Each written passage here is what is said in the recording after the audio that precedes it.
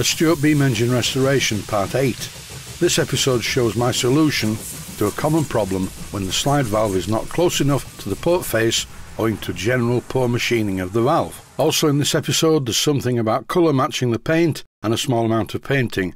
Then some clips of the engine running smoothly towards the end of the video as the paint is drying.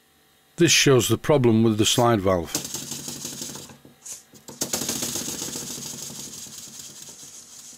I'm opening the tap on the compressed air supply. Then all of a sudden the slide valve slams onto the port and the engine sets off at too high a speed. I'll show the problem one more time. It's not a massive issue, but it's not as good as I'd like it to be. I would like the engine to start irrespective of how much pressure has been applied to the steam chest. The position of the slide valve was a long way from the steam ports to start with. This existing problem has been made worse by fitting a thicker gasket between the port face and the steam chest. Here I'm using a pair of pliers just to illustrate how far away from the steam ports the slide valve actually is. That's quite a long way. As usual, it's down to bad workmanship. I could make a new slide valve, but that's not the point. This is a restoration, not a rebuild. Thankfully, I have a simple solution. I'm going to fit a shim behind the driving block, which will hold the valve slightly closer to the ports. Please don't misunderstand this. The idea is not to wedge the valve against the steam ports, it's just to move it slightly closer. I'm using a folded piece of brass. This was quite a fiddly job. I folded a piece of brass and hammered it flat. Then I bent the piece of brass at 90 degrees at each end, and here you can see it in place behind the driving block. This brass shim is not a tight fit, and it can move around, but it cannot escape because it's bent at 90 degrees at both ends. It's simple, and it's not the first time I've done this, and it's always proved to be quite successful. And it's a lot quicker than machining a new slide valve. Shims are used a lot on steam engines, sometimes on the main bearings, and as you've just seen, sometimes on the slide valve. I've even seen instances where a spring has been fitted behind the driving block to press the valve against the ports. I didn't want to fit a spring in this application. The shim will work perfectly well. Time to give it a try. I've reattached the air line, fastened it in place with a cable tie, and then chopped off the end of the cable tie so don't poke my eye with it. It's working a lot better. I opened the valve too far to start with.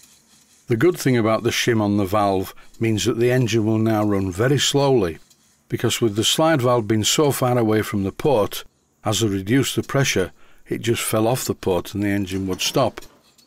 The new state of affairs with the valve is also showing a problem. The timing is very slightly out. I couldn't check it at this speed before because I could not run the engine slow enough to be able to identify what was happening. What I'm doing at the moment, just for a change, is making a final tweak. Whenever you disturb an engine's settings, it's always a good idea to double check the setting of the eccentric and of course the valve position. By now it must be obvious why I fitted an Allen head grub screw onto the eccentric sheave. The slotted grub screw would have been broken by now. The owner of the engine said, would I like to paint it, and the answer to that is definitely not. This is an antique engine, it's very old, and I really don't want to ruin it by killing the patina with a new coat of paint. What I'm trying to do at the moment is find out what colour it is. And it's definitely not 1928 to 1945 Great Western Railway green. It's actually closer to this, which is Great Northern Railway loco green. But once again, the GNR loco green is not the right colour. On a piece of scrap wood on the bench is some GWR green on the left and some GNR green on the right. And here you can clearly see that the GNR green is far too bright. The answer is to mix the two together until I arrive at a colour that when painted on the column doesn't show up and is totally invisible. It didn't take very long really. I'm only using this paint mixture to touch in any slightly damaged paintwork, and you must appreciate it will never look completely right until it's thoroughly dried. I'm trying a bit on the side of the cylinder and it's quite close. I know, I'll paint some on the column and have a close look at it. This is a good way of checking colours. Remove the colour from the image and as you can see there is no difference at all when I paint the column. I'll put it back into colour. No trickery here. I think this is the correct colour for this engine. Please be aware that in the next few clips, when I'm showing various bits of the engine being painted, before painting I wiped over the area with some methylated spirits to degrease it. All I'm doing really is repairing the paint. And just like the full size, not all of the parts are painted. In this image the engine looks like it's moving around as it's running. I suppose the bearing top cap could do with tightening down a little bit, and the entire base of the engine is not exactly over tightened to the wooden baseboard. Even with the bearing top cap slightly loose, as you can see here, the engine isn't knocking, and overall it's running quite well, far better than it did when I first received it. Here was another area that required some paint. Two of the column bolts were painted and the other two had lost the paint. I don't want to make it look like a new engine, it's not, and there's a charm in the way it looks, I think. The valve timing's a lot better, it's running quite sweetly now. Prior to this clip I've been running the engine very fast, and the problem with that is all of the oil flies off the bearings, so it's a good idea after running fast to stop the engine and lubricate it. I'm using general purpose lubricating oil from a company called halletoil.co.uk. The web address is on screen at the moment. They supply all the oil you're ever going to need for running full-size or miniature steam engines. The air blast from the exhaust, if you can call it that, is very even at both ends of the stroke. And that's about it. To finish off, I'm going to show various clips of the engine running from different perspectives, and I will post it back to the owner next week. Stay healthy, thanks for watching, and I hope that you found this short series useful.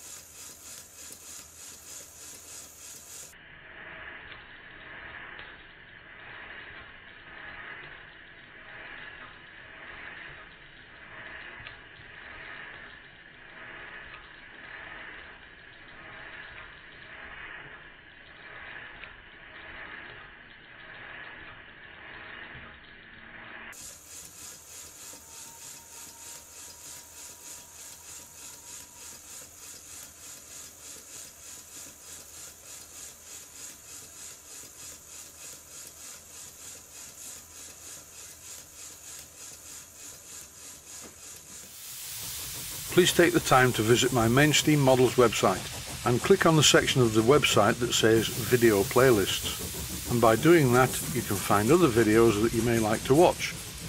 And by using the playlists you can actually watch the videos back to back.